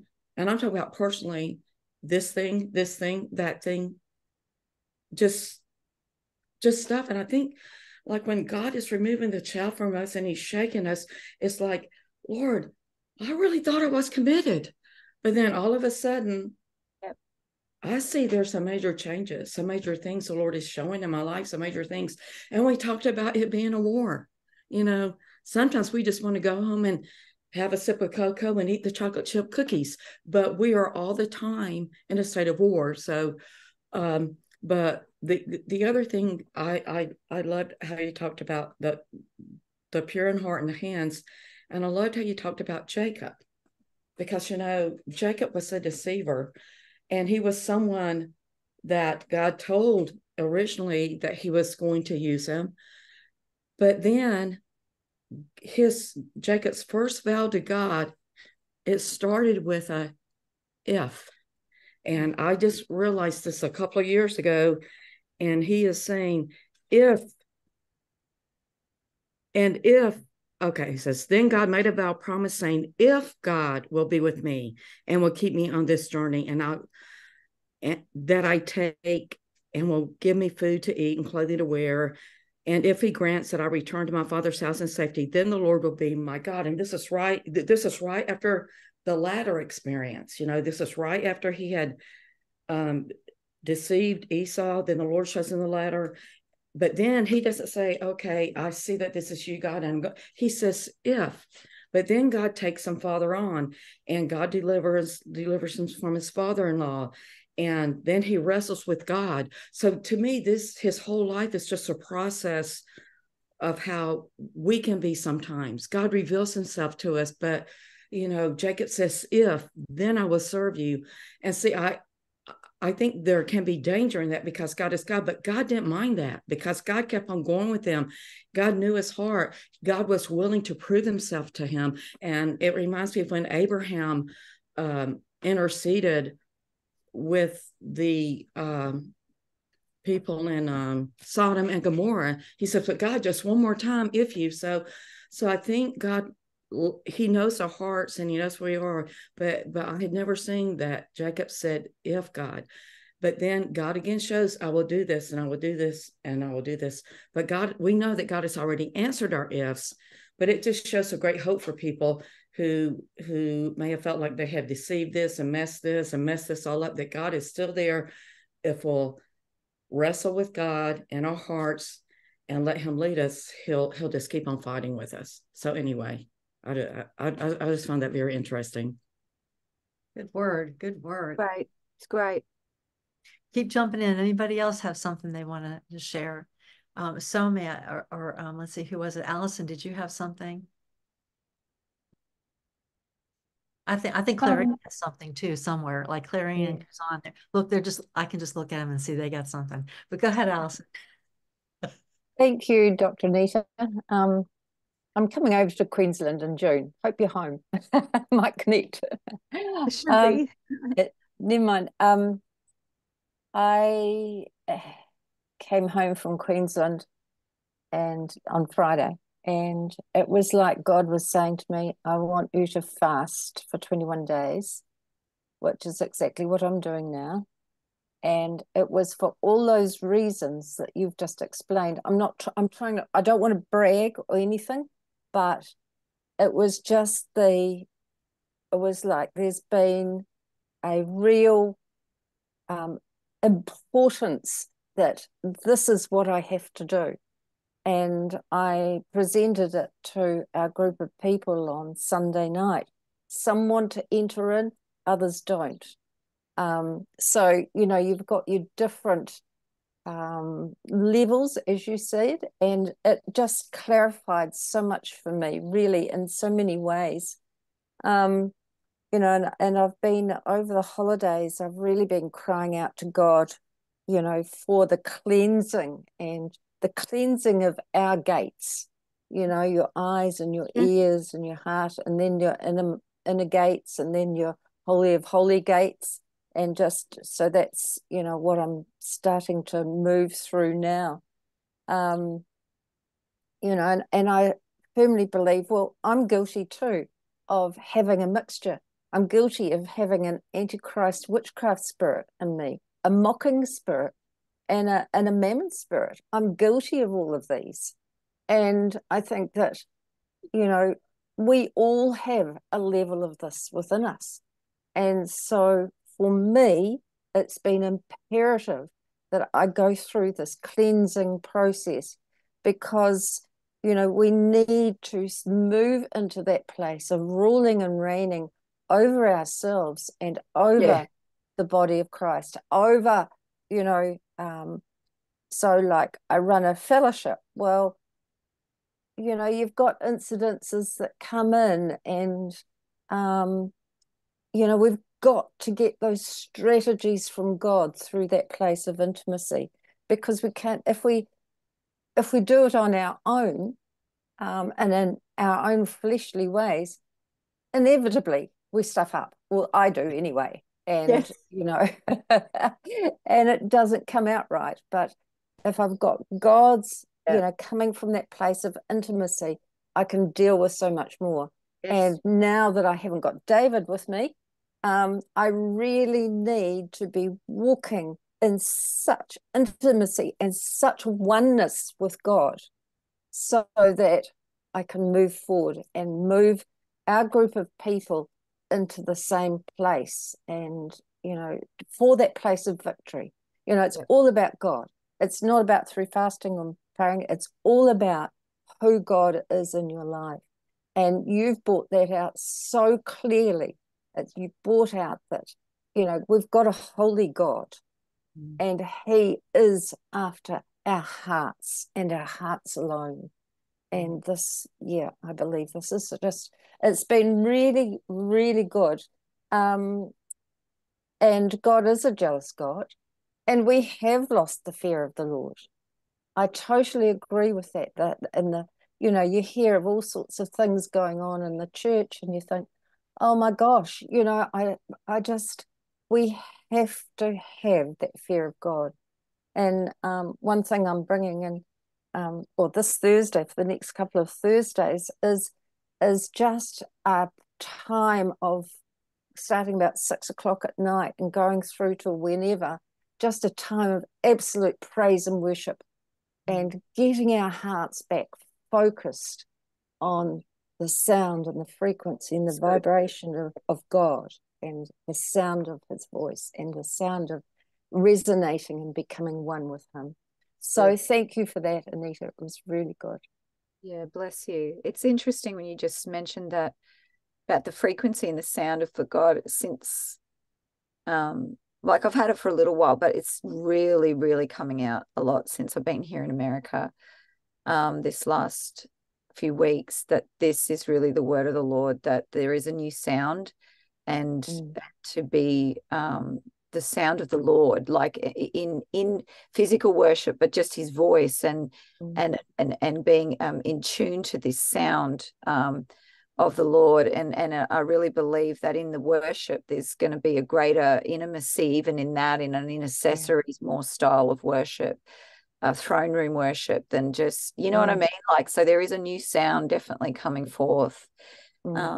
Yeah. It's good. So, mate, you got something. Yeah, I just want to say really thank you for the thing that she shared today. It was really amazing too. I definitely agree with that. I just want to add a little thing. I think also this is also a season for us to also understand as a church. Humility is very important. To recognize our mistake is very, very important. And most of the time, also, I think we forget the power of this, the power of saving, the power of the blood of Jesus. We think that that power is only when we are not believer, when we are sinner, and we come to Him. That's the moment that this power, the blood of Jesus, can wash away at that season. And sometimes it happens when something greater happens during our walk as a Christian. We kind of like think that power is not still the same. That power still has the ability and the capacity to bring us back to God at any given moment. But sometimes because of teaching, some of the people, wrong teaching has came, and we think because we are this army of God, when God does something, He rejects us as His children. It's not true. The Bible says, for whom the Lord loveth, he chaseth and scatter every son whom He received. It's normal. When God brings some of the things, it's for good correction. And it's okay sometimes if human beings are not seeing you because of a mistake. I like to say to people, those who knew Peter when he was following Jesus, before he denied Jesus, are different than those who met Peter when he denied Jesus, because they don't know nothing about the work of Peter. They don't know Peter was a loving man. He loved Jesus. He always trusts Jesus. When Jesus said, come to me, he will stand up out of the boat and start walking. But the day he denied Jesus, the men who met him, they have a different revelation about Peter. But heaven didn't change his view about Peter. That's why when Jesus raised back again to the dead, he said, go and say to my disciple and also Peter.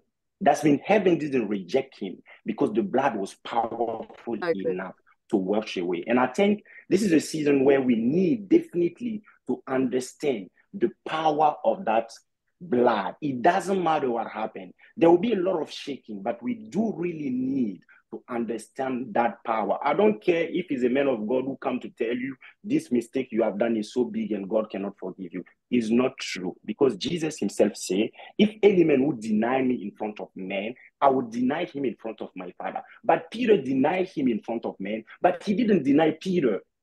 We can see for Peter, it was a different case, because he knew that thing about Peter was also an attack of the enemy. It was something beyond. That's why he said the devil was looking for, but I pray for you.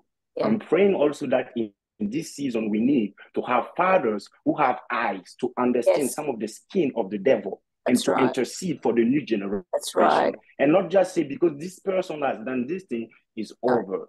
And let us keep believing in the power of the cross, the power of the blood. God loves us. He said, we didn't choose him. He chose us before the foundation of the earth. I was a Muslim. It's not now that Jesus will let me down. That means it's not true. But I believe in him, and I will still believe in him. If every man stop believing, I will still believe. The Bible says, let God be truth and all men be a liar. And they will see and they will know that this is the finger of the Lord, because the finger of the Lord is capable to take a man that everybody has rejected and lift him up again, because there is a power in the blood, there is a power in the cross. That's the only thing I wanted to share and to say. Really thank you for this message. It's really amazing and powerful. Thank you so much. Awesome. That's beautiful. Yeah, 100%. Thank you. Thank you so much. How about Brad? Did you just come on just to show us a puppy, or you have a comment? Pastor, almost Dr. Brad. You can never find a day that I don't have something to say. You know, wake me up.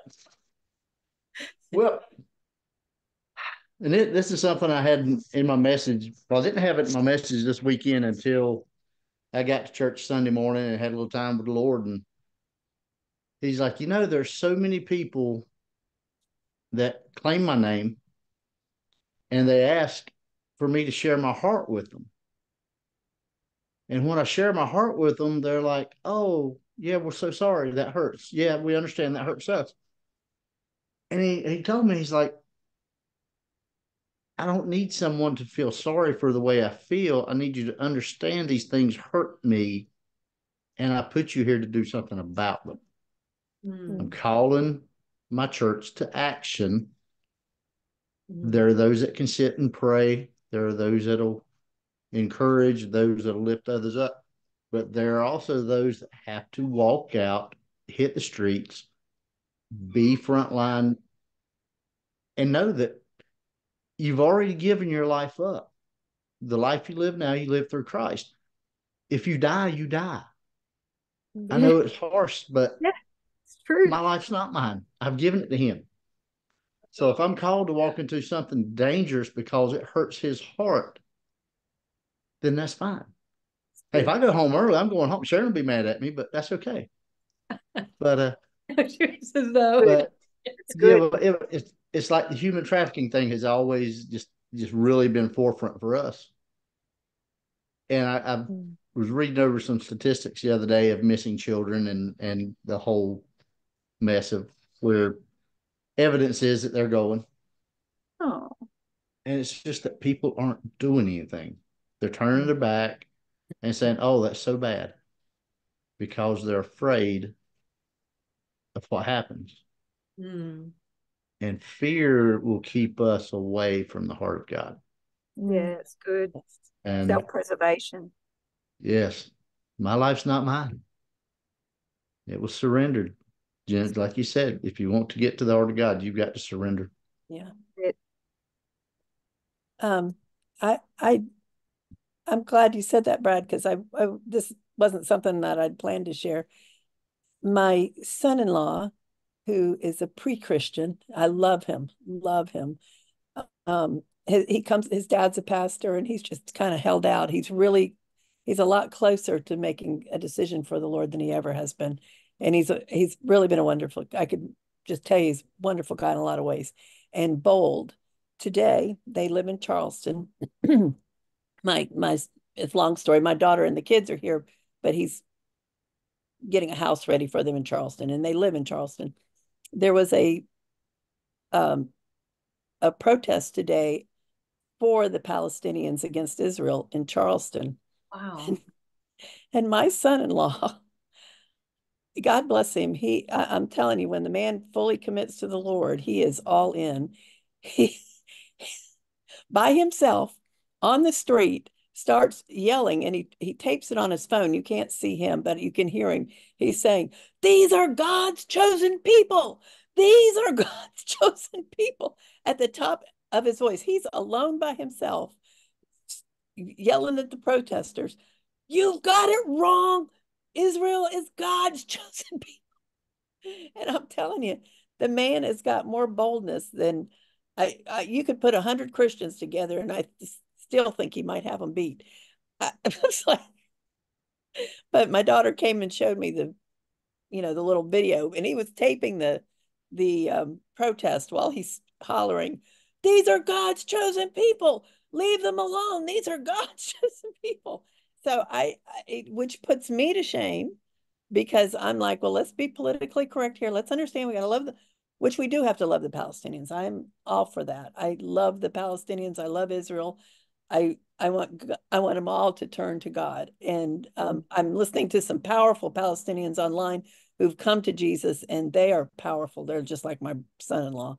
So if I said brother-in-law, I didn't mean brother-in-law, son-in-law. Anyway, but I just wanted to amen what you said, Brad, and that story that he did today came to mind, which just the boldness there is, I think, amazing. And that's the boldness that we need in Christ through the Holy Spirit. So amen. And Jolie, I'm glad you said brother-in-law. I don't remember you saying that, but if you did, I get it. The older our kids get, the younger we get. And right. They're like brothers and sisters. I think, right. That's right. Oh, so good. All right. Let me ask anybody else, Sharon, Nancy, Dr. Wendy, anything, you guys, Sarah, Van, Clarine, look at Clarine. She's ready to say something. I know she is. And so is Dr. Wendy. No? Okay. Dr. Wendy, you got something. Yeah. Hi, Anita. So good to see you again. It's been a couple of years.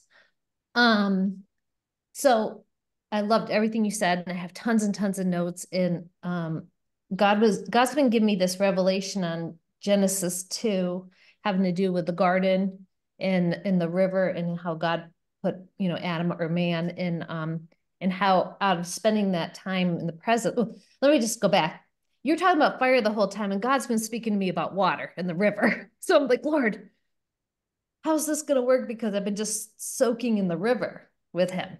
And so I don't know where he's going to go with that. But one of the things I wanted to tell you was when he was pointing out, he was showing, so we're in the garden as Christians, now. And so, like, say we had the tree of knowledge and the tree of life in there. And then he says that the river flows, into the garden, and out of the garden, 4 rivers come. And I'm sure a lot of you already researched this, but each one of the rivers, if you look them up in the Hebrew, what they mean. And so Lord has shown me as you spend that time in the garden with the Lord, and, Eden means delight and his pleasure. So you're spending that time with him. The river's flowing into you, right? So you're getting that presence. And then out of that time with him, 4 rivers are coming out of you.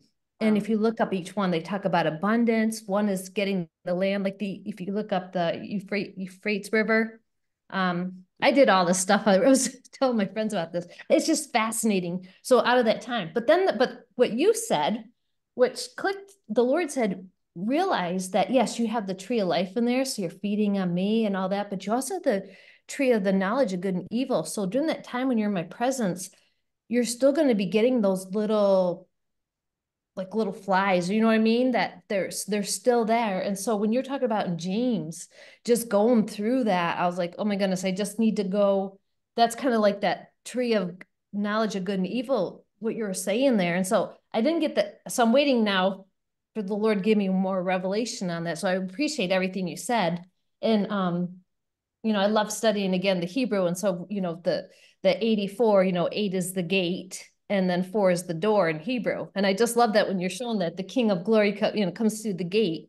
And I'm like, oh my goodness. So Nancy knows. I go home and I'm like, after this, I'll be sitting there and I'm going to be just eating the word, going, okay, Lord, just explain this. And so I just want to thank you for all that. I have so much of your notes, and I'm just going to I'm going to get full, because I too am fasting right now. So I'm going to go get full in the word.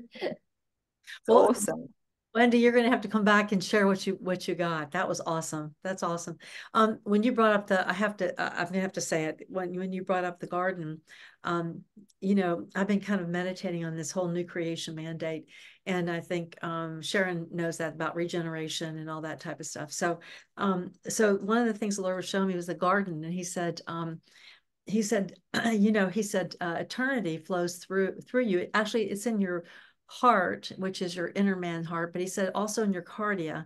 But he said it's like the garden. Your heart is like the soil, the garden. He said he was showing me it's like Adam and Eve. He said, Nancy, you got to keep your heart clean. You got to clean out the heart, the cardia too. You got to clean out the cardia, your heart, and that is the emotions of all the stuff, and your inner man heart. Because as you do, then the things can flow out of it, and that you can remain in that place. But he was talking about that for eternity, because many people are pressing into that reality. So I just thought that was interesting. It all comes into purity and cleansing your inner man, but also your cardia, because it's all related. Like, right, your body takes in all that stuff, and your organs take in all that stuff. And Sharon is a victory statement of what that means. She's had victory in that too. So, but this is awesome. Okay, I'm going to stop there so we could go on.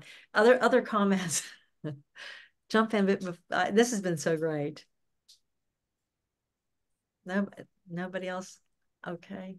Wendy. Nancy, as you were sharing about, the heart and the cardia, the heart is a muscle, right? And it's so important. It also represents love. And then Anita was talking from the book of James 4, and that's so powerful. I just see that working together about faith without works is dead. And it's like the eternity flows through our heart and our veins, but also it's faith that puts it into action. So it's like we need to strengthen our heart muscles to purify, to take care, and then to allow the Holy Spirit to cleanse us, bring anything to the surface that we need to repent of, so that we really do have pure heart and clean hands, that it's not just a cliche. I feel the Lord wants us to meditate on that in a new way this year, so that we can go deeper and higher in surrender and a laid down life for the Lord. Good points. Good points. Emily had a question, and I think Sarah, you had a comment. Yes, I was wondering, do you see a big difference between the church in Australia compared to the church in America as far as walking in dedication and being committed to the Lord? Or do you just see that we're since we kind of follow each other a lot, kind of at the same place of unfortunately compromise? And what do you see as you travel around? I as to both Western nations, there's a lot of similar issues. Let's say that, because there's just Western issues. But culturally, there are hindrances on both sides that are different. Here, and that's why there's a need for cross-pollination, because there's blind spots we both have. And so it's like, you guys have something that we need, that we lack. And I feel like, whether America feels like it or not, I feel like we have stuff that you guys need. And I feel the biggest problem here is the fact you don't think you need anything. Like, that's what I come up against. And it's hard to tell. Yeah, it's challenging here. But there's hardness of heart here, and there's hardness of heart in Australia, but differently, if that makes sense. So you're dealing with different things. Like, so that's why there's such a beautiful balance I see the two nations have, in, I believe, if and I see it working. I see God really making the two nations working together, even though we're a tiny nation when it comes to population compared to America. But yet I still feel like Australia has a voice to the nations, in the sense of it has a significant role within this plan that's outplaying in this space. But I feel like both nations at the moment are in alignment seasons, and God is definitely aligning the two nations but differently. Yeah, I don't know if I answered your question without going into really deep detail, that's great. That's great. And what you're giving is the solution to all the problems, so, and thank you. I was just to say thank you, but thank you so much for what you shared. Yes. Yeah, bless you. Last comment, Sarah, jump in there. If anybody else has anything, type it in the chat, because we are going to have to let everybody go here. But go ahead, Sarah. Hi, thank you for everything you shared. I have a question of what you think the church will look like when it goes through that purification process and comes out of the old into the new. Do you have any thoughts on that, what the church would look like in that new stage? Well, without sounding really generic, which it's going to sound generic, sorry, it's going to sound really generic and almost pitiful, but I really see a people that love God more than they love themselves, and a people that, because they love God more than they love themselves, the nations of the earth will be turned upside down. Loving God, like, I feel like God is returning his church to love him first. And he said to me the other day, those that love me first will win the war. That's what I heard him say. And I just feel like, we've tried to love each other without loving God first, and getting our head around what that looks like. And so the purification process is all about loving him first. bringing us back to loving him first, the first commandment. And then out of that space, we're going to love each other. And when we love each other, the world is going to see then that we're the disciples of Christ. So that's the process I'm seeing. You know, as I said, we see in part, and Nancy was sharing things that, you know, the body are pushing into, and there's all different parts that are God's dropping down for different ones to push into the reality of the fullness of God, really. But I just see love as the center of it all, because I feel that unless there's love, it's all futile. So I believe that's the heart of God behind all of everything that he's doing, is just revealing how much he loves us first. Obviously, we love him because he loves us first. But if we don't have the junk out of our heart, we can't even receive the love from him. So we got to be able to receive the love from him and understand, because it's all blindness. Otherwise, it's all distorted perceptions of him. So I see a people that come out the other end are people that know they're loved and they fully love. And with that, it's going to change the world. And I mean, I know it sounds really cliche and idealistic. When I used to write history papers at school, my professor used to say, "Oh my gosh, you're the most idealistic student there is." But it's just how I am. It's just how I see things. I just see things I think God is God like that. He's good. He's always got good news. And I just really feel like he has given us the earth. And so let's just love him. And that, I don't know. Did that make sense? Yes, yes. So it's coming, everything flows out of the love for God, even the love for people. We can't love people first until we love God. And we can fake it. A lot of people fake it. Yeah, so I just feel like the hypocrisy is going to be gone. And in that is going to be just this power that, everyone's wanting the power, and they're after revival, and they're saying power. But they're not understanding that might of God is it's not going to fall on crooked places and impure spirits of perversion and all this wayward, because perversion actually means the waywardness of the heart.